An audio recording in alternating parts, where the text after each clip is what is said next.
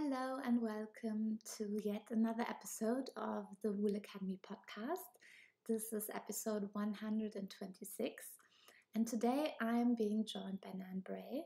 She is farming sheep in Tasmania under the brand White Gum Wool, and in addition to just growing wool, she also creates knitting yarns out of her wool. And I unfortunately didn't get to talk much about her business related to the knitting yarn. So I do hope you will check out her website, White Gum Wool, and find out more about that.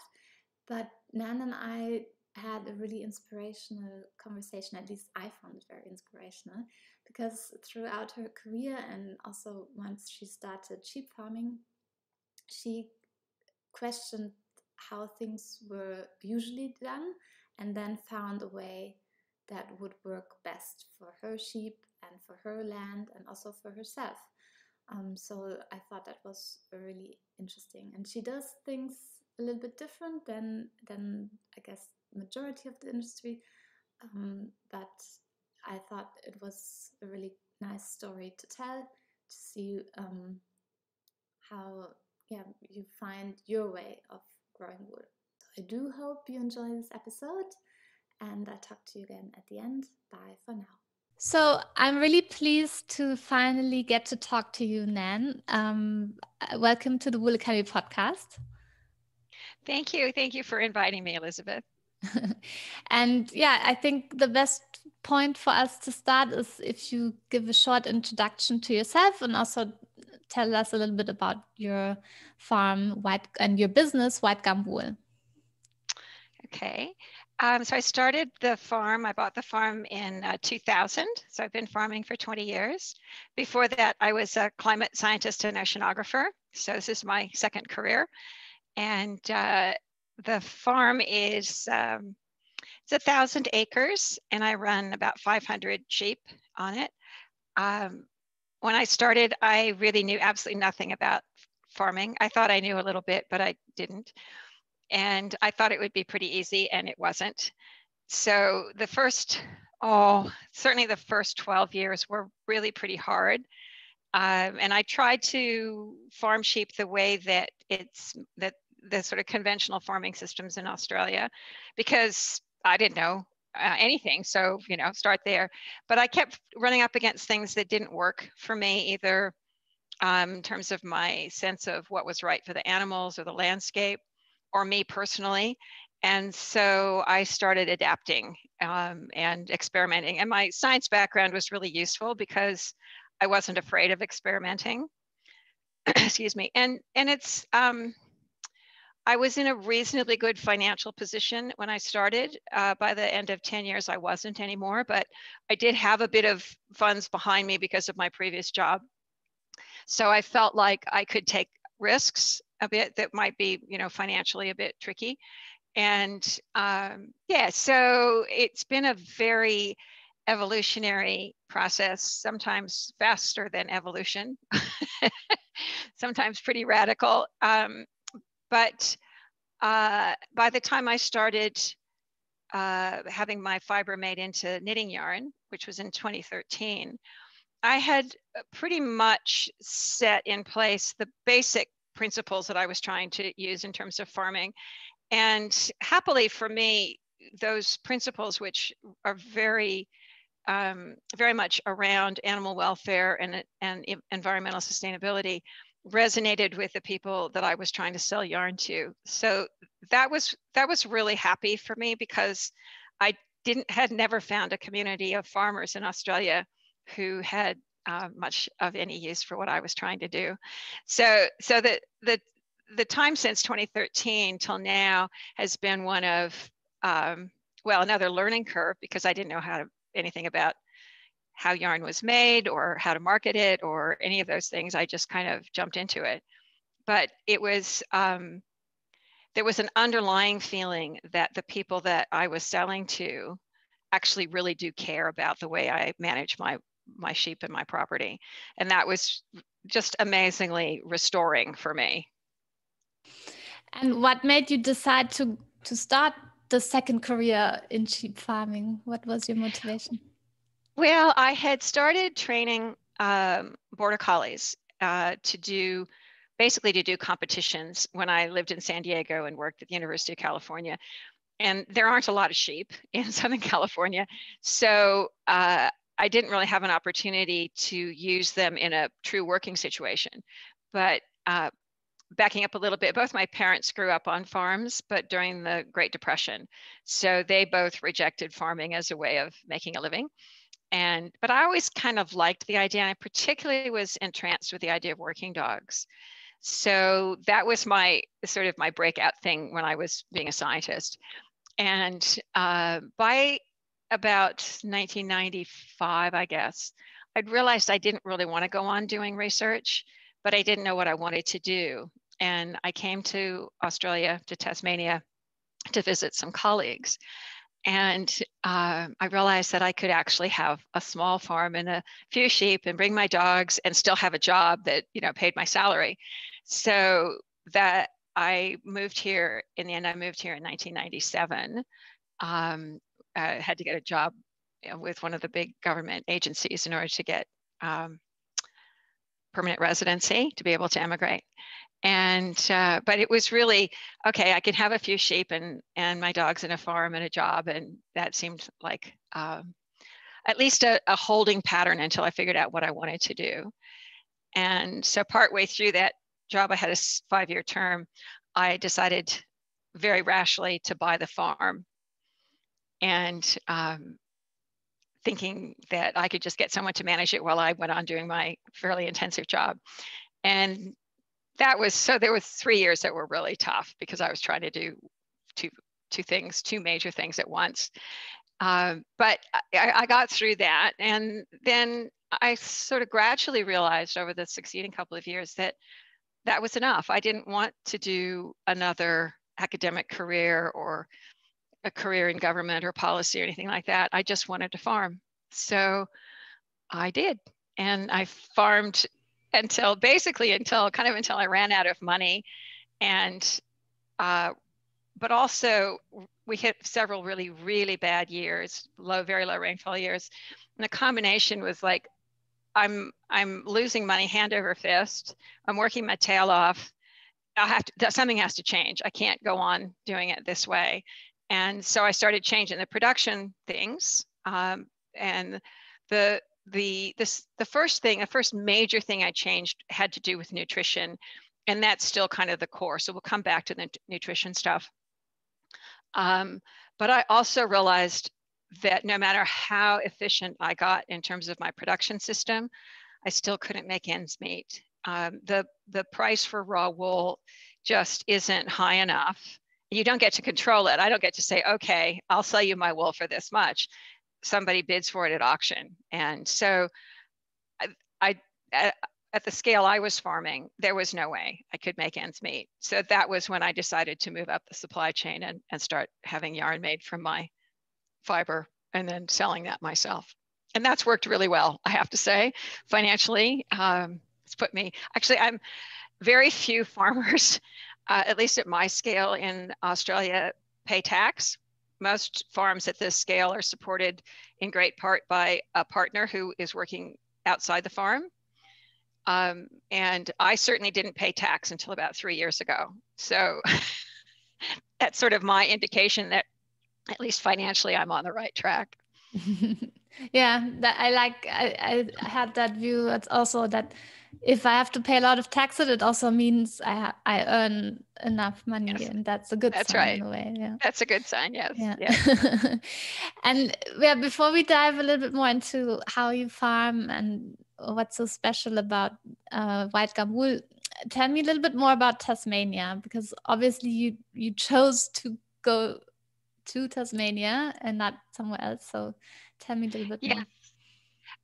Well, when I first came here to visit, I was supposed to stay for a week and work with some colleagues, and I had the chance to drive around. Actually, a friend of mine had a motorcycle, and so he took me to various parts of the state, and I just fell in love with the state. So I stayed for another week so that I could do some more traveling.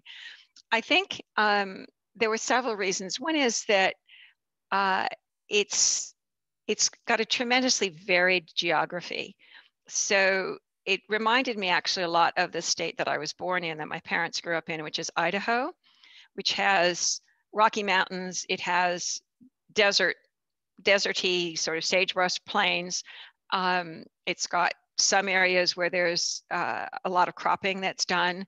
But you know, within the space of a couple of hours, you move through very different areas. And Tasmania doesn't have really high mountains, but it has World Heritage protected areas, old growth forests, beautiful coastlines, beaches with almost nobody on them, even before the pandemic. And then areas like my area is sort of semi-arid, and then the East Coast is really quite dry. Then there's cropping in the south, and so it's almost all of it is physically quite beautiful, and there's a lot of variety. The other thing is that there aren't a lot of people. There's only 500,000 people in the state, so the density of population is pretty low, and I found that pretty appealing too. After living in cities most of my life, I thought, no, I could live in a place like this. Yeah, I also now just recently moved to the countryside, and I enjoy that as well. Like no traffic jams, and yeah, you walk for some time without meeting anyone. So I Yeah, find that that's appealing right. too. Yeah, yeah. And I mean, I live near a very small town, and there's never a problem with parking. Yeah, that's what my If you mom have to, always says. Yeah, there's always a if you have parking to go spot. a half block farther, is about the worst. So, um, but I mean, there also is no nighttime restaurant open. So it kind of depends on what matters to you. But that didn't matter to me at all. Having the peace and the tranquility was really what I was after. Yeah. I've actually been to Tasmania, but only for one day and I think one night. So very, very short, but I also had a really beautiful time there, and I can understand why you chose to stay there. Now And let's talk. Sorry. sorry. The other thing I was going to say, Elizabeth, is that in my previous career, I did a huge amount of traveling. And so I've seen a lot of places in the world, and I have never found a place that I thought was more beautiful than and welcoming than Tasmania. So, it wasn't just like, oh, this is a beautiful place. It's like, oh no, this is really special. Yeah. Yeah. Now, sometimes you arrive someplace and now you've finally arrived home, or you finally found That's where you're right. supposed to be. Yeah, I know that Yeah. feeling as well. Now, so let's now talk about wool. So your wool production you describe on your website is like relies on three commitments that you made, and that's excellence in nutrition, conservation, land ethic, and thoughtful animal welfare. So if you don't mind, we'll just go through each of these three commitments and you'll tell me a little bit more. So what does excellence in nutrition mean to you? How do you implement it? So the nutrition issue arose after the really bad 3-year period of drought that we had. And in the third year of the drought, I tried something called a drought lot, which is like a makeshift feedlot. So the idea is that you keep the animals confined, you feed them everything they need with hay and grain, and you keep them confined until at least 6 weeks after it rains, so that the paddocks have a chance to recover. And I found it really scary because I wasn't sure that I was giving them enough. I did a lot of research, but in fact, what I learned through that process was that they had enough to eat. Certainly, they were really quite fat, but they weren't healthy. And I had a couple, I think, just literally die of heart attacks in the yards. I was like, okay, what was that? And then when I let them out, it was lambing not too long after I let them out. So they were pregnant in the yards, and I had tremendous problems with lambing that year, particularly with uterine prolapse, which is just awful in shape. It's very hard to fix. And so yeah, it was really quite a nightmare. And I thought, well, hang on, this is not good nutrition. but I really didn't know very much about it. And just almost really by accident, I found out about some research that was being done in the US, had been being done in the US for years, by a man named Fred Provenza, who's a professor at Utah State. He's now retired. And what his research showed over the years was that animals and plants that have sort of co-evolved in a system have a relationship which derives from chemicals in the plants. So the plants have chemical defenses which keep the sheep from overeating that plant. The chemical defenses are called secondary compounds, and they basically, so a secondary compound is like, it's secondary because it's not like a protein or a carbohydrate. It's a sophisticated chemical that is like a tannin or an alkaloid, things like that, which are essentially pharmaceuticals. But as an example that I often use when I talk about this is tea has a lot of tannin in it. And if you drink too much tea, your system knows it. Your stomach feels slightly upset. Or if you drink way too much tea, you'll get really upset. Those signals, your body is able to connect the way it feels a few hours after you've consumed something, to the smell of what you ate before then. And so what animals learn over time is, I can eat this much, but no more of that plant. I need to move to another plant. And so what that does is two things. It keeps the plants from being eaten all the way to the ground, excuse me, but it also means that the animals are able to nourish themselves more adequately because they're moving from plant to plant to plant. So the more I looked at that as a set of concepts, the more sense it made to me, especially after my drought lot experience, because that just so didn't work. And when I look back to the drought lot, I was feeding them grain, lupins, which are a legume, and hay. That was it. That was all they had. And so that does not count as diversity in nutrition. So I started, and the other part of that sort of nutrition equation is that, yes, there's what they call an autonomic response. So your body can make that connection, but there's also a learned element. And the learning element is that you got to know where the plants are in the landscape, and you have to have exposure and experience knowing what that plant's going to do for you. So the learning process is actually between mothers and babies, principally peer-to-peer.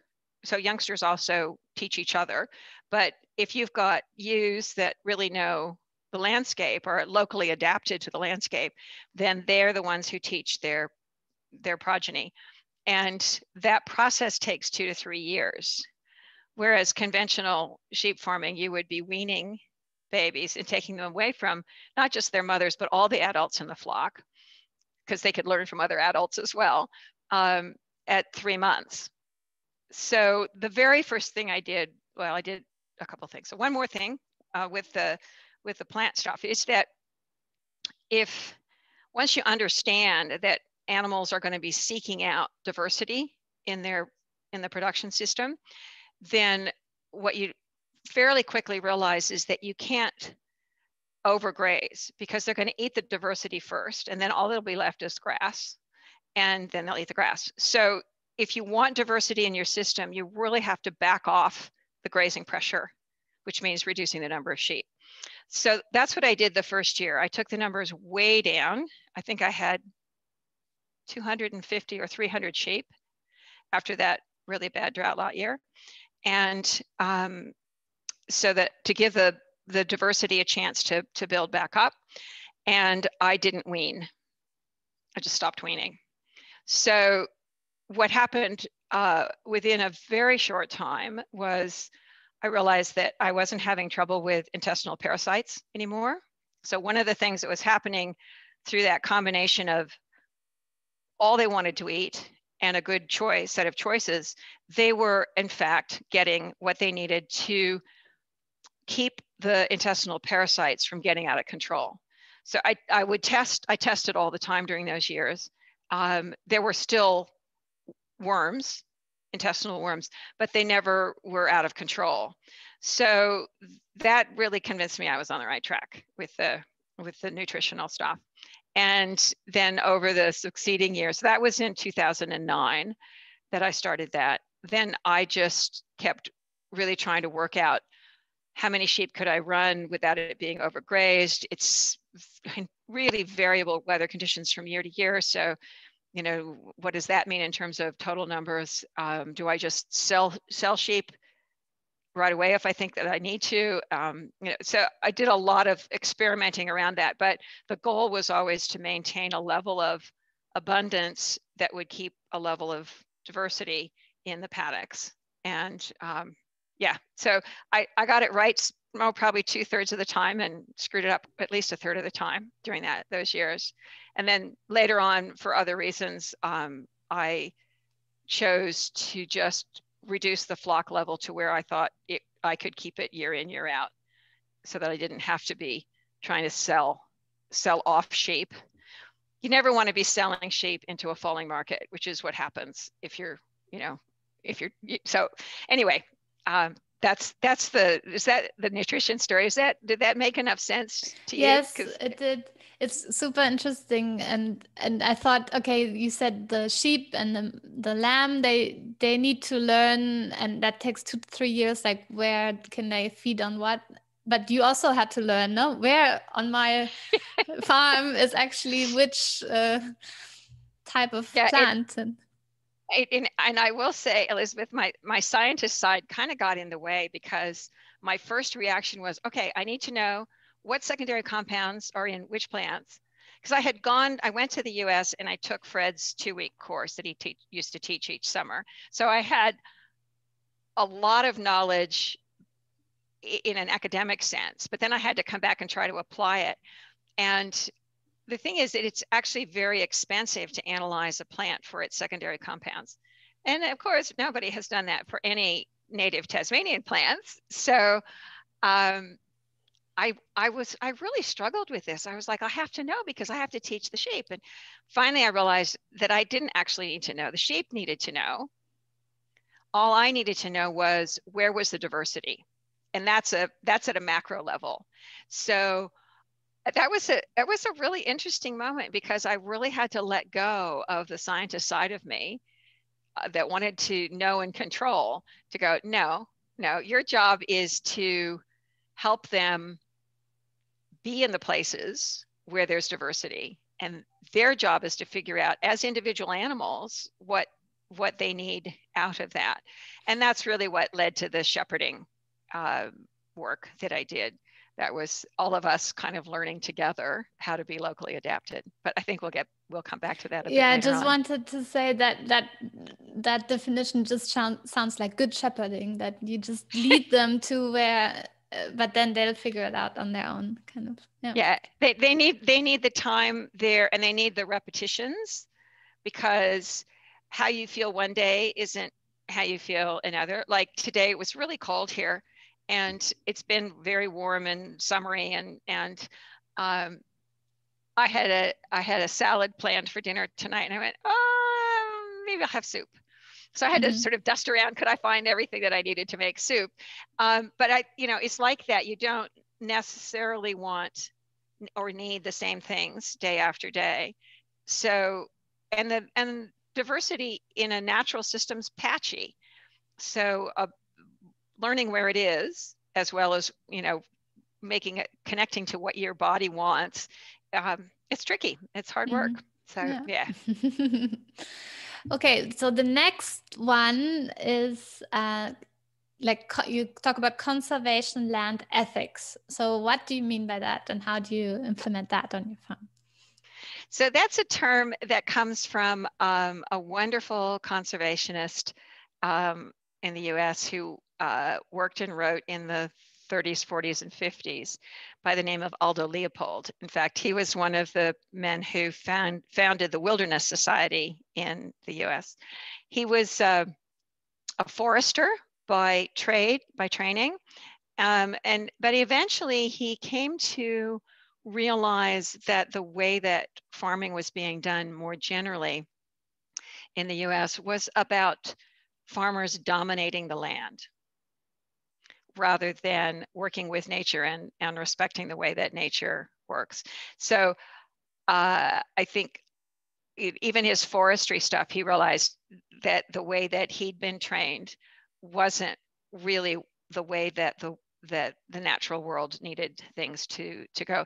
So he did a couple of things. He wrote a series of essays called the Sand County Almanac, which are very approachable, personal stories about his own little sand farm in Wisconsin, I think it is, which was kind of the family weekend place. But they're beautiful stories, and stories of his past life, his earlier life, that he doesn't actually use the conservation land ethics language in those. They're just beautiful stories, but they are emblematic of what he was thinking of. And then he went on to write a lot of essays about the conservation ethic, land ethic, and this, what he refers to as the, I'm not quite sure how to say it, Abrahamic, as in Abraham, approach to land, which is that, this is a gift that God gave us as humans, and we have to dominate it and use it for our own use and our good. And so he was really challenging that and saying, well, hang on, in order to be useful to us, it has to have its own internal integrity. And if we keep on doing what we're doing, we're destroying that integrity, which eventually will destroy us. And so I first read his books when I was probably about your age, maybe a bit younger, and in college, and was really amazed by it and touched by the stories, but also intellectually by the ideas. And not long after I bought the farm, having completely forgotten about Aldo Leopold, I came across my old copy of his book and went and read it and just cried. I was like, this is actually, it had been so influential, but I'd internalized it. And when I got to read it again, it was like finding a friend. It's like, yep. So what that means in terms of, practical on the ground stuff has been a lot of what I've been sorting through for the last 15 years or so, 10, 15 years. But it starts, I think, with a view. You know what? My kitty cat just woke up and decided she's going to participate. I might, when she jumps up, That's okay. She can say hi. We can meet her too. Okay. I have a dog who barks from time to time, so we're an animal-friendly podcast. So it's about, it's really about finding a humility, I think, in yourself, that the land, yes, I own the title to this land, but it doesn't actually belong to me.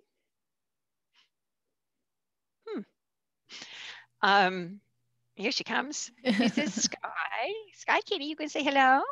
She has this feeling that when I'm talking like this, I must be talking to her. Yeah, of course. Yeah. Who's on the screen? Do you see who's on the screen? No, it's okay. She can walk off. So a lot of the things that I've learned over the years with the sheep and the farm have been ways to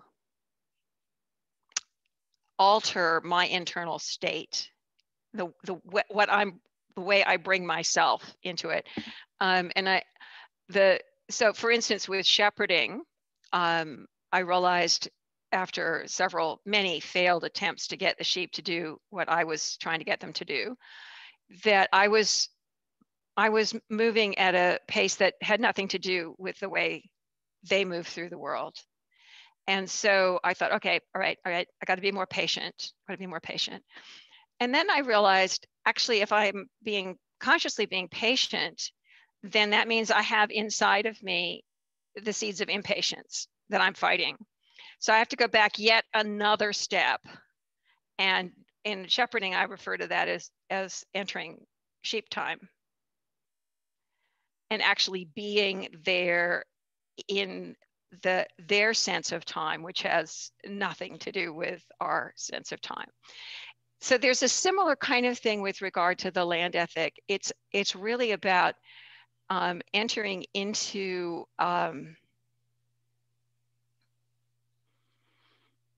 a feeling for the land, which it's not an ideology, it's not a romanticism, it's kind of an acceptance that there is an intrinsic value in the land and in the landscape that is worth preserving. Isn't quite the right word, but honoring, I guess, is the way I would say it. It sounds very philosophical, and I suppose it is, but what it does then is that allows me to make decisions which are aligned, I think, better with what needs to happen in the landscape, rather than working from the, okay, well, this is what I think should happen, and then being more, there's certainly an intellectual component to it, but underlying that intellectual component, I think, is this connection to the land as its own entity that deserves to be honored, I guess, is the best word I can come up with. Yeah. I find a lot of other wood growers I've talked to, they also see themselves like more like that they don't own the land, but they're like the stewards or the I guess stewardship. But then they, I think, often see it that they're just taking care of the land for the next generation of their family. But I think the difference with you is that you're taking care of the land for the sake of the land, and you're honoring the land, so to say. Yeah, that's right. And because I don't have children, so I don't have a next generation literally for the farm, but what I'm talking about here, if we were doing it everywhere on the globe, then the next generation of humans would be those that you would be doing it for, that you're maintaining or doing your best to maintain the integrity of the whole system. Yeah. And you don't always get it right. You do things and you think, oh, okay, yep. And then it's like, well, no. I think the hardest part, honestly, is that when you start to make changes, the system changes, and so you succeed in that way. But then that means that what you need to do next is not what you just did. So you have to keep adapting and paying attention. And that's, I think, where those underlying principles really help.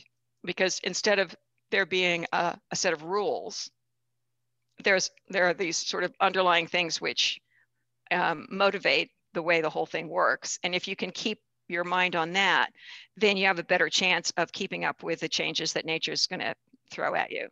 Yeah. So for instance, I've been really working hard to not overgraze. You need to graze a bit, because otherwise you lose diversity if you don't graze at all. That's not really an issue. But one of the things I've noticed just in this year, which has been a tremendous rainfall year for us, well, compared to the last few anyway, is that there are areas where it's not really leaf litter, it's sort of the dead plant material that's still attached into the soil is heavy enough that new annual growth isn't coming up through it. And I've never really noticed that before this year. So now I'm kind of going, okay, there's discussions about how you disturb the surface of the soil so that you get better growth.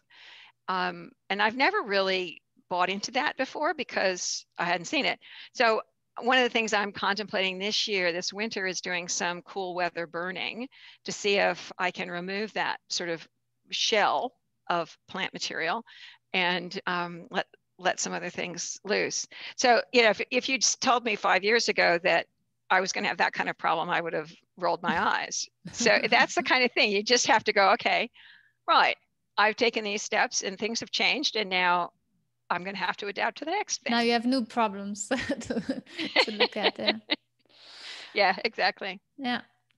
Okay, and the last commitment you're talking about thoughtful animal welfare, and I don't think I've ever seen the combination of thoughtful and animal welfare, and that I find really intriguing. So tell me more. Okay, well, that also is a bit of an evolution. When I very first started, I was told that my sheep had to be mulesed, and when it was explained to me what mulesing is, which I presume most of your podcast listeners will know, I just went, no, we won't be doing that. And they said, oh, well, you have to because of fly strike, and also nobody will buy your surplus sheep if they aren't mulesed. And I had a wonderful stockman working with me at the time who had been retired, came out of retirement to help me for a few months and stayed with me for 13 years. He's still going. He's 94. Just had a birthday. And I actually, he came up for a farm visit last week. So he's doing surprisingly well for his age. But he was opposed to mulesing from the time it started. He was very much a lone voice. So when I asked him, I was kind of like, well, I don't want to do it. Oh, I know what the wool agent said to me, well, you don't have to do it. We'll get a contractor to do it. And I said, no, you're not hearing me. I don't want this done to my sheep. And, but David said, no, we can manage it. So I said, right, we'll manage it. And I will say I never had trouble selling sheep. So that wasn't an issue. And if you manage the application of fly deterrent chemical, which I use an organic compound called Extinosad for that, and crutching to take the breech wool away. There are usually, most years I have a touch of fly in a few sheep, but it's not something that's, it's not widespread and it's not fatal. So you absolutely can manage it. So that was kind of my first foray into, well, just because somebody said you had to do it that way doesn't mean you do. But the next one was really coming up with the nutritional excellence thing. I realized that giving animals choice in what they eat actually ought to appear as an animal right. I really feel that. It hasn't yet made the list of animal rights, but I think that we should be trying to maximize animal health, the individual health, the health of individual animals, rather than the number of animals we're trying to produce. And if people shift gears, it's amazing what happens in terms of animal health. So that was, in the early days of the nutritional stuff, I was still kind of grappling with that and getting a hold of it. But once I got the nutrition right, and I didn't have intestinal parasites, I didn't have sheep that were scouring or getting daggy, then the next thing I did was like, well, why don't we leave the tails on? Why do we take the tails off? And the reason is because sheep get daggy and the poo gets sort of painted on their hocks by the tails, and everybody gets really unhappy about it, not surprisingly. But by that point, I didn't have that problem. And so, in fact, as it's turned out, the sheep use their tails to swish flies, just like horses do. So I stopped tail docking. And about that time, it was before I stopped tail docking, I started looking at animal welfare policies around the world, because I thought, I don't think everybody docks tails. And it's true, it's not allowed in Europe, it's not allowed in the UK unless you have a very good reason why you need to, for docking sheep's tails. And so I thought, ooh, this is going to get the industry here sooner or later. We're going to be up against the tail docking issue. And so, but one of the things that annoyed the living daylights out of me was that the animal welfare policies were all books, like hundreds of pages of stuff. And I thought, no, I think I could write an animal welfare policy that takes a page. I could do this. So I did. And admittedly, it was, really tailored to my farm, but it made me then really stop and think about, okay, well, what are the issues around animal welfare that I think are really important? And that's where the thoughtful animal welfare thing came from. So choice, I mean, obviously the basic 5 freedoms, no think about that. One of the things that I learned once I started leaving the babies with their mothers and then eventually running the whole flock as a single unit, other than the rams, was how strong the social structure is. The social cohesion is huge. And that's really, really important to the animals. It's important to their health. And I think their happiness, that's a hard thing to prove. But I really notice, and other people have noticed this as well, my sheep are very quiet. They don't call. And it's because they're all together. Mm-hmm. And when they're grazing, if you look on a conventional farm where you've got year classes of sheep in groups, they just scatter through a paddock to graze. Mine don't. They all kind of graze together, and there'll be a leading edge, but they're just grazing along. They really stay together. It's really quite amazing to me to see that. And I think that's another element in this thoughtful animal welfare thing. And then the sort of the most recent thing really came out of shepherding, but through the shepherding process, I got to be really good friends with my sheep. And I just realized I didn't want to send them off for slaughter. I just didn't want to do it. So as I often have done over the years, I just made that decision. I'm not going to do it. And then I started figuring out, well, what does that mean? how do I fix it? And by the time I made that decision, I was, the yarn business was flourishing pretty well. So I had the financial wherewithal to make that choice, because particularly with meat prices the way they have been for the last few years, most farms, wool growing entities, most sheep growing entities are, I would say 2/3 of their income is coming from meat. So a choice not to slaughter your sheep is a really significant financial one. I just made it because it felt right.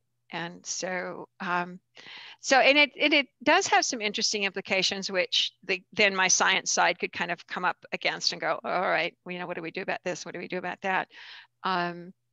So those are things like, what happens to the wool as the animal ages? How old will a sheep get on average? Because that speaks to, what your replacement numbers are. By the time I'd reached this point, I had decided that I needed to really try to keep the numbers down, so that I wasn't going to supplementary feed anymore. I gave that away pretty early on.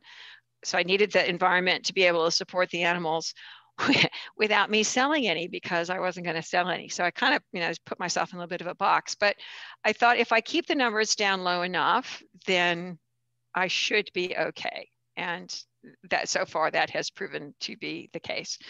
But so then, because we normally slaughter our sheep at about 6 or 7 years maximum, nobody knows what the average age is going to be.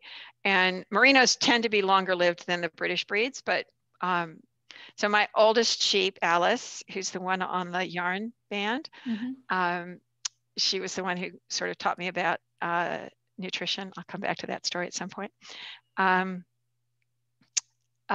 She lived to be 16, and she died last year. And then my next oldest ones, I think, are 12 now. So she was special. I'd kept her because of her story. But so I've been tracking the wool of individual sheep. So I've got 20 sheep that all have names.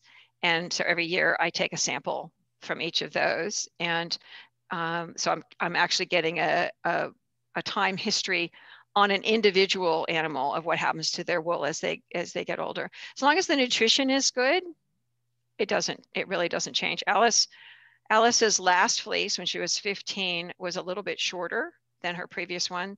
just as fine, just as just as much of it, just as so. There is certainly a very strong, I'm going to call it a myth in the wool industry that older sheep, the wool goes funny. My experience is that it doesn't. So that was good news for me, because that's really what I'm now growing and selling. But also the other thing that happens in terms of this, the sheep demographics change, of course. So whereas you would normally have sheep from lamb to 7 years old, now you've got sheep from lambs to 12. I'm guessing 12 is going to be sort of the average age. I don't know. But that means that in any given year, conventionally, you're recycling, or you're selling like 20% of your older sheep, and then maybe 3/4 of your lamb crop, and then that's your steady state. So 20% of your animals, if you had 20% of your animals dying every year, that's a fair few carcasses to deal with and figure out what you're doing. But when you stretch out the demographics, then it's only maybe between 5 and 8%, depends on how long they live. So that's much more manageable. And what the plan is that I will actually bury them individually in sort of auger holes and plant trees over the top of them, so that they will become the fertilizer for the tree restoration projects. So so I think that's, that feels really good. That's like, okay, yeah, we're taking them back into the system and their molecules stay here. But then there's the whole set of issues around the health of older sheep. So now I'm into sheep geriatric health. Yeah, you were telling me before you have sunburn issues with your older sheep. Yes, yeah. So the oldest sheep, and actually the sheep can get the skin cancer at any age, and that actually circles back to the trees, because there's not a lot of shade on most of these grassland properties, certainly not on mine. And sheep like to rest in the middle of the day at the top of a hill, and there really aren't a lot of trees at tops of hills. So my feeling is that if I could get better shade where they want to be in the middle of the day, that I could keep that skin damage to a minimum. So the sheep that die are going to contribute to the shade for the sheep that are still alive. So, but there's also, there's just things that happen as sheep age that I didn't know much about. Happily for me, I've got a wonderful vet. And so when something crops up, we go, okay, well, let's figure it out. Rather than the default position, honestly, Elizabeth, is if sheep doesn't look like it's quite right, you kill it. You don't call a vet. You just go, well, okay, never mind. But that's not an option for me. So it's like, well, no, let's figure it out. Mm-hmm. So recently I've got a sheep that she must be about 8 now, or 9. I think she's 9. Her name is Difficult Girl, because she is. And she just started going downhill, and no obvious reason. That wasn't worms. It wasn't, so we took a blood sample. I've never taken a blood sample from a sheep before. And when they analyzed it, it turns out she has an ulceration in her stomach, not in her rumen, but in her stomach. We don't know the cause, but there appears to be a bacterial element of it, because she's responded pretty well to an antibiotic. But so it's, it's kind of, at this point, it's about developing knowledge and learning what the issues are. Arthritis is going to be another one.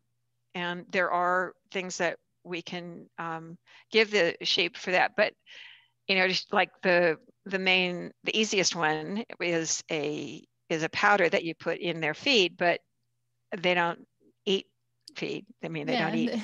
They eat the grass. So how you administer that is going to be interesting. So it's just, there's a whole set of issues around the sheep geriatrics, and also a bit like humans, how do you know when it's time to euthanize a sheep?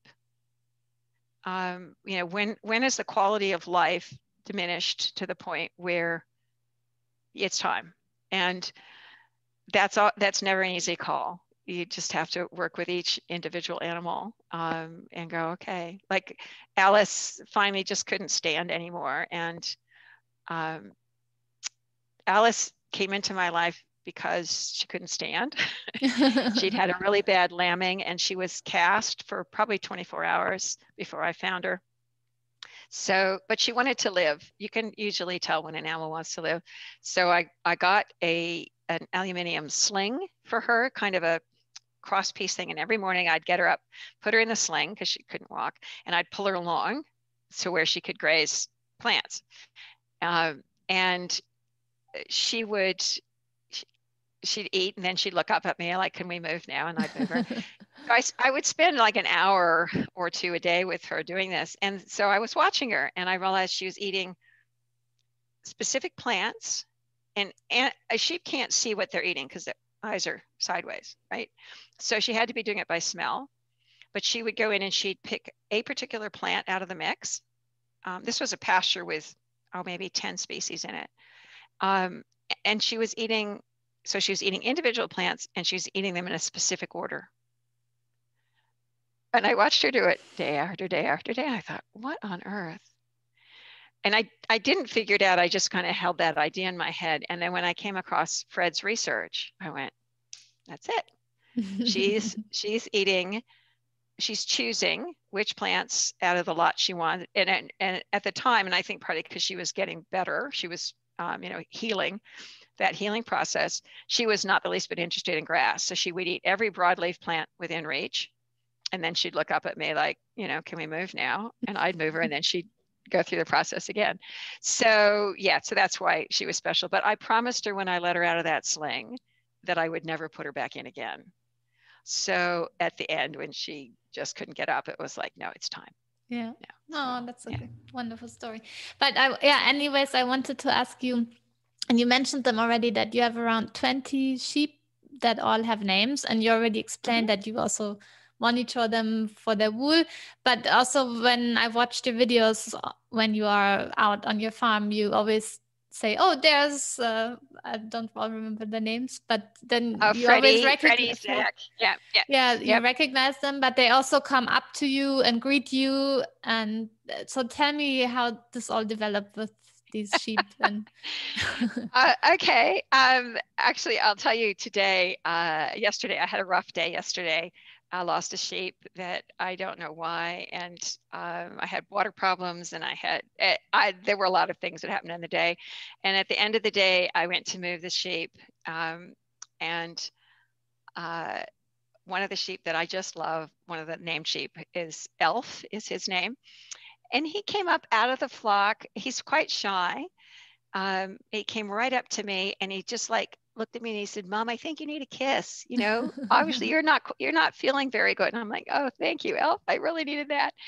They won't do it. They won't do that if the dogs are close by. They get too tense. But so the basic connection is the family, the mother progeny thing, because the 1, 2, 3, there's about 7 of them who were bottle lambs. So I fed them. I'm their mom. I will be their mother all their lives, or as long as I live.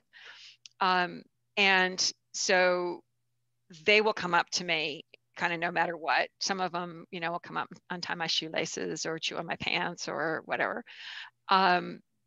Elfie wasn't a bottle lamb. He wouldn't take a bottle from me. He had infantile arthritis, and so he was walking just on one elbow. He was really crippled, but we got him through that and did some physiotherapy on him, and you wouldn't know now. He's not very big, but he's a canny little animal. But he was with 4 of my pet lambs, so he was with me, but he as a tiny lamb, he wouldn't come up to me. And it was only after the rest of them, he and the other ones went into the flock, maybe a few months later, he started coming up to me. So I'm not really sure how the relationship, that part of the relationship works. But then one of the bottle lambs is Vicky, and she's got boyfriends. She has lots of boyfriends. She doesn't have any girlfriends except Clara, who was a pet with her. But she just seems to, all the boys just like Vicky, and Vicky likes me. So Vicky would hang out with me, and the boys would hang out with me, that her boyfriends. And so I ended up giving them names for various reasons. One of her close boyfriends is Albert, who's very sort of chilled out. It's amazing, just chill. And another one is Leo. And Leo just loves, he's got a real sense of curiosity, and particularly he loves the side-by-side farm vehicle. So he's Leo after Leonardo da Vinci. And he like yesterday, he came up to me as well to say hello. And so, yeah, then there are some that don't come up to me necessarily, but for some reason they've distinguished themselves, like Difficult Girl. It's always at the back of the flock, always fighting the dogs. So the French Shepherds, they have sort of three categories. These are the guys who move sheep through the Alps in summer in the common ground. So that's the kind of model of shepherding that I took on. And they describe three different types of sheep in a flock. They have the adventuresome ones, the difficult ones, and everybody else. So that's how she got her name of Difficult Girl. So yeah, they might have come in for an operation and get a name as a result of that. But mostly it's the pets and Vicky's boyfriends, of which there are about 6. Yeah. But you say in some of your videos that because these sheep have a special relationship with you, they also kind of help you with your shepherding because they trust you, and then they can convince the other sheep to follow. Or? Yeah, no, that's right. They will often follow me. It's shepherding, I think it's a lot like human leadership. You get to be a lead sheep because you actually deliver the goods. So whatever the things are that the flock most needs. I have a theory that there are multiple leaders in the flock for different things. So one leader that I had was really good at moving the flock through gates, which was great for me because sheep will naturally stop at a gate, and they really want to know it's safe, because as soon as one goes, the rest are going to go. If there was danger, then they're all in danger. But she was really good about that, but she wasn't very adventuresome in terms of foraging. So I think there are others that were scouting food. Others are really good at remembering where all the water troughs are.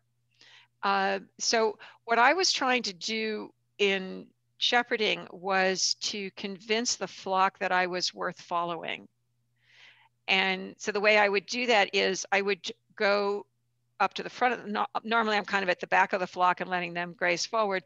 But if we were going from, say, a grass paddock into a lucerne paddock, which was always pretty exciting for the sheep, I would move up to the front and then try to get them to follow me. And that's where the pets were invaluable, because they'd go, "Oh, Mom, oh, okay. Yeah, she doesn't have bottles anymore, but you know what? It's worth following her." So, and then the sheep would have the experience that by following me, they went to a place that was really useful. So yeah, the pets are really helpful in that way. There are times when they're not, like going into the shed, because they all circle back to me and don't want to go forward, and I have to do stuff to get them to go in. Yeah, and maybe that's one of my questions I had, because when you explained how you actually got into this whole sheep business, is because you were so interested in also training your own shepherding dogs. Yep. And now I understood that sometimes you use your dogs and sometimes you don't. So, like, what's the story there? So one of the, at the same point in time where I was really trying to find something more than patience in shepherding, my dogs were having to do the same thing, because up to that point, when we went out to do anything with sheep, it was to move them more or less as fast as possible from point A to point B. When you're shepherding, absolutely the opposite. You don't want them under any stress because they won't eat if they're stressed. And the whole point of shepherding is for them to be eating on the way. So my older dogs had a terrible time making this adjustment. And because they spend a lot of time just sitting or lying down. It's like, no, just leave it, just leave it, just leave it. In fact, let's have a nap. So eventually my 2 older dogs kind of got it and really liked it. But the other thing is that, sheep are really vigilant. So you cannot sneak up on a mob of sheep. If they don't want to know you, they will depart. And, you just don't ever think that you fooled them. They know that you were there. And they particularly know that a dog is there. So for instance, I really prefer to work my rams without a dog if I can. They're pretty chill as long as there's not a dog around, and they kind of know the drill. So I guess the other part too is I've gotten much better at being a sheepdog. So I know more about how to convince sheep to move where I want them to move. Either in a larger scale sense or in a, sort of in the shed kind of movements. And so like with my hospital sheep, I wouldn't put a dog anywhere near them because they're stressed enough. And so if it takes me half an hour to walk them 150 yards, so be it. That's going to be much better for me, the sheep, and in fact the dog, because I'm going to be on the dog's case all the time if the dog's trying to do more than I want him to. The main dog I use now, Pearl, has finally, well, actually for some time now, has really accepted that many times I just simply want her to sit and hold position at the back of the flock. I'll go up to the front of the flock, and she doesn't put excess pressure on him like if we're going through a gate or something like that. So, but even Pearl, I don't even take her down when I'm working with the hospital sheep. Mm-hmm. So yeah, occasionally I'll be out without a dog and want to move sheep through a gate. And if I'm lucky, I might get it, but more likely I won't. If it's not where the sheep want to go, then like go back and get a dog. Sometimes I can do it. I always try. If it's like easier to at least give it a try. So yeah. Yeah. But yeah, it is kind of funny because all the sort of precision stuff that I was taught and tried to learn how to do for dog trials, most of it doesn't matter at all. If I've got a dog that will flank either side, will go around the back when I ask them to, and will sit down and stay still, then that's what I need. Mm-hmm. So yeah. It's a more relaxed job than for the dog as well. It is too. It actually is. Border Collies tend to be pretty intense, that they're bred for that. But you can get them to chill a bit. Anyway. Yeah, and I mean it's I think normal probably that rams are together and not with the rest of the flock. But I understood that lately the rams are not meeting the ewes any longer because that's right. You decided not to have your own lambs anymore.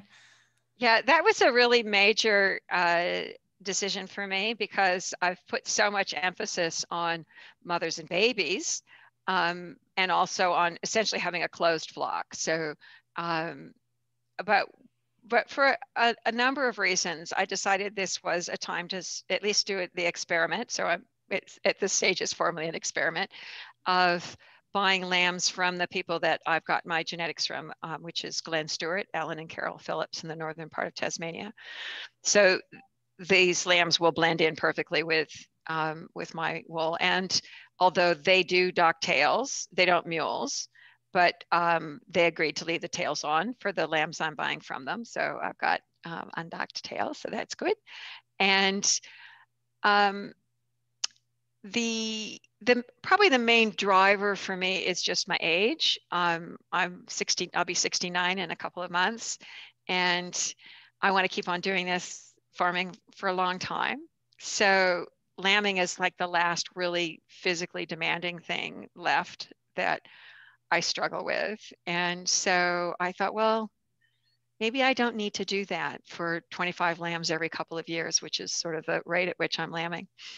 And but the other thing is, I wouldn't have done that unless I was pretty confident that the flock is now locally adapted. So even though they won't have mothers, they'll have lots of peers to help them get adapted to this environment, which is different from the environment that they were born into, and that their mothers, the gestation, what mamas eat also influences the baby's choices after they're born. So they're experiencing those chemicals through the uterine wall. So I think they'll thrive. I'm reasonably sure that they will. One of the things I'm doing though is I've got the named sheep. I've separated the named sheep out into a little flock so that I can put the lambs with the named sheep and spend time with them. So I'm trying to get the named sheep to teach the lambs that I'm okay. So that's another experiment. But yeah, I'm looking forward to it. One of the things that it's letting me do is to choose only boys. So over time, that will make my management, particularly fly management, much easier, because boys have much less tendency to get fly struck than girls. So, give me 12 years, 12 years or so, I should have a predominantly male flock, weather flock, which will be nice. Yeah, Nan and the boys, the sheep boys. Yeah, and my last question, because also we've been going on for quite some time now. I'd really enjoy how you, like on your Instagram account, and also I see a lot of videos also on your website, and I really like how you, like, it's not every morning, but I imagine, you're out and about and you're doing something and you just take the video and then you just explain something. Yeah, today we're trying to get the sheep from there to there because we need to have these weeds eaten up, and that's important. And you explain a little bit about what you do, like what motivates you to share these small stories with your audience. Yeah, look, it's a really good question. And I will say that when I started selling the yarn, there were two things that people told me. One was I had to have a blog, and the second was that I had to do social media. And I went, no, I don't. That's your number one response. No, I don't. No, I don't have to. And partly it came from, I personally dislike being marketed, having marketing come at me. And so I just didn't want to do that to my customers. It's like, if you're intrigued with the story and you like the product, come and buy it. But I'm not going to be out there, with holding you by the lapels. So what I had to do then was to think, well, what would I like to do instead of marketing? And so with the blog, what I decided was I would only write a blog when I was inspired. I wouldn't write it on any kind of time frame. And in fact, at one point I took a whole year off. I just got burned out. I'd said most of what I needed to say at that point. And so I just said, I'll be back when I've got something else to say.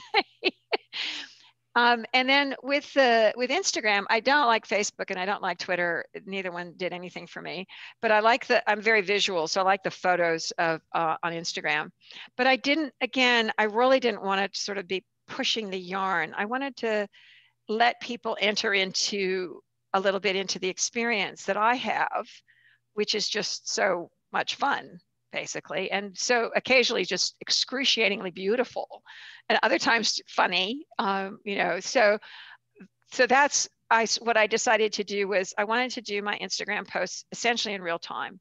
I didn't want them to be things that I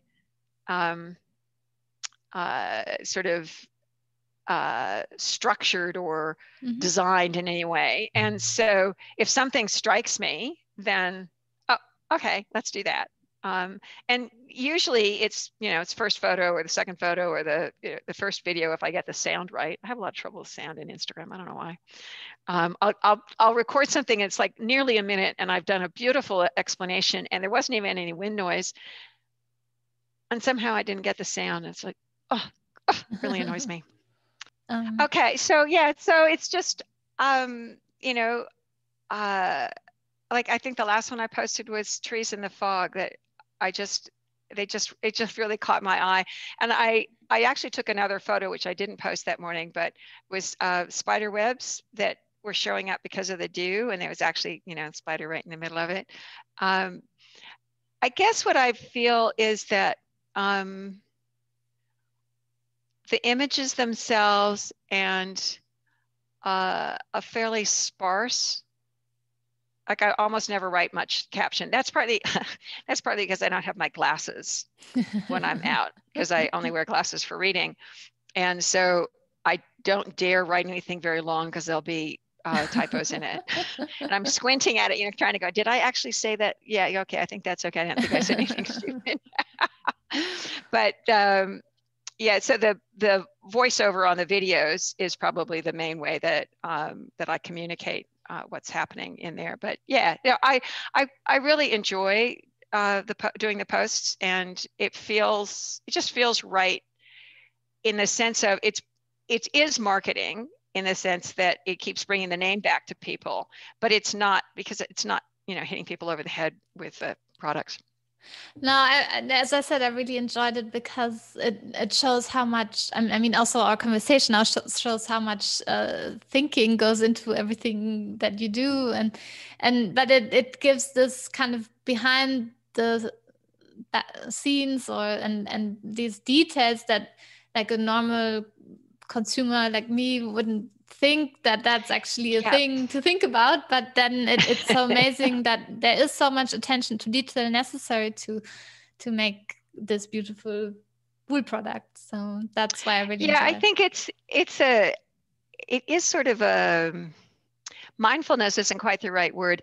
It comes back to the thoughtful animal welfare. The whole thing is an exercise in thoughtfulness. And like I was saying earlier, I don't always get it right, but I'm always working to try to make sure that I'm paying attention to the things that need paying attention to. And then it's fun to share, as otherwise it's me and the dogs and the cat and the sheep. Not that I don't have friends and other things that I do in life, but my working day is it's mostly solitary in that sense. And so one of the things I've started doing, Elizabeth, I keep a farm journal, which is what I did and any sheep that had treatments and that sort of stuff. And I've started a new little category at the end of the day, which I call gifts, because pretty much every time I go out on the farm gives me something if I'm paying attention. So this morning's gift was a wombat on the hill that I see to the south of my house. And he's just kind of, I don't know if you've ever watched a wombat move, but they look like, they look kind of like little tanks, and they don't look like they could move very fast. And he didn't for a while. And then they can go really fast. Honestly, they could be Olympic sprinters. He just went and took off down the hill. So those are, I guess, in a way that's those sorts of things when I can capture them on camera that I enjoy being able to share with people who are interested. Yeah, wonderful. Yeah. Well, thank you so much for sharing your story also on the Wool Academy podcast. If people want to find out more about what you do, what is your website? Where should they go? It's called whitegumwool, all one word, .com.au. Great. I'll also make sure to link to that. And yeah, I'll be following you for sure. And I really enjoyed our conversation. Thank you so much. Thank you, Elizabeth. It was a pleasure. Bye-bye. Bye. Okay, great. Thank you so much. I'll stop the recording. So I do hope you enjoyed my conversation with Nan. And if you want to find out more, then head on over to the show notes at elizabethvandelden.com//126, so 126. And as I said, also go and check out Nan's website. you can find it at whitegumwool.com.au. I will be taking a short break, and I hope to return very soon, but work is kind of crazy at the moment, so I do apologize in advance that episodes won't be launching as regularly. Also, this is already a little bit late. I do appreciate you listening, and if you also have ideas or people I should interview, please do get in contact with me through my website, and I will do my best to return to more regular timings. But in the meantime, I thank you for your understanding. So talk to you again very soon. Bye for now.